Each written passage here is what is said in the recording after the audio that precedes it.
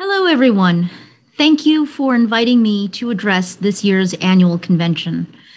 I would like to acknowledge that I am speaking to you from the ancestral lands of the Nacotchtonks. While I'm sure we all would have liked this event to be in person, I hope you and your families are staying safe. The Biden-Harris administration is committed to respecting tribal sovereignty and strengthening the relationship between the federal government and tribal nations.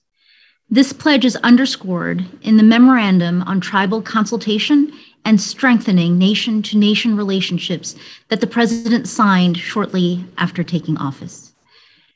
As United States Trade Representative, my goal is to make trade policy more inclusive and equitable. Too often, the benefits of trade have not reached every community.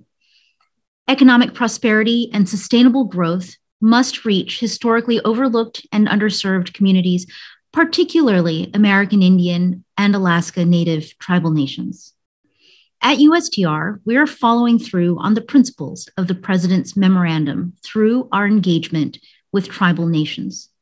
In particular, I would like to thank NCAI for the thoughtful help and guidance you provided to my team as we planned USTR's first and historic tribal consultation earlier this year.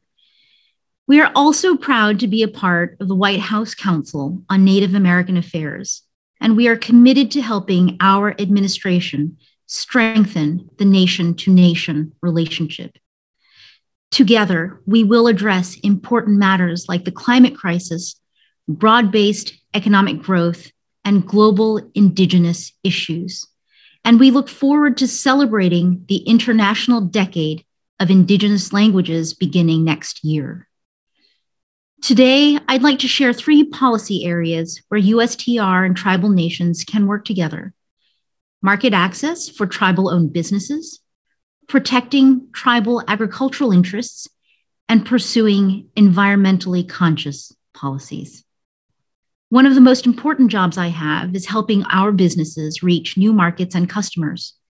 Tribal small and medium-sized businesses face many of the same issues as other domestic exporting companies.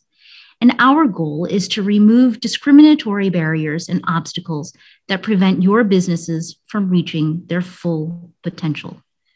We must balance this work with our efforts to protect workers, including Indigenous persons. And that is why strong labor standards will always be a hallmark of our trade policy. For example, we are currently in discussions at the World Trade Organization to eliminate harmful and unfair subsidies in the fishery sector. We believe any meaningful outcome on this issue must also include the elimination of forced labor in the industry. Another area where input from tribal nations can be especially effective is agriculture and farm policy. The most recent Census of Agriculture in 2017 identified over 60,000 American Indian and Alaska Native operated farms. Between 2012 and 2017, the number of all farms in the United States decreased by 3%, while American Indian and Alaska Native farms increased by 7%.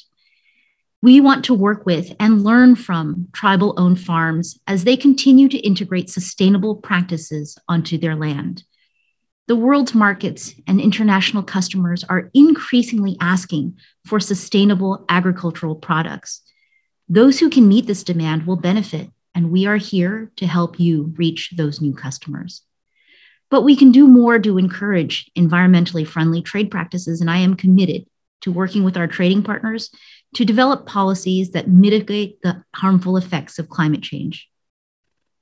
Our administration shares your commitment to being good stewards of the environment and recognize the importance of working together to protect our planet. I believe we can accomplish all of this, tackling issues of shared importance, including the perspective of tribal nations in our trade priorities, and respecting your sovereignty. These are ambitious goals, but I am optimistic that we can be successful. Again, I appreciate the opportunity to address this year's convention.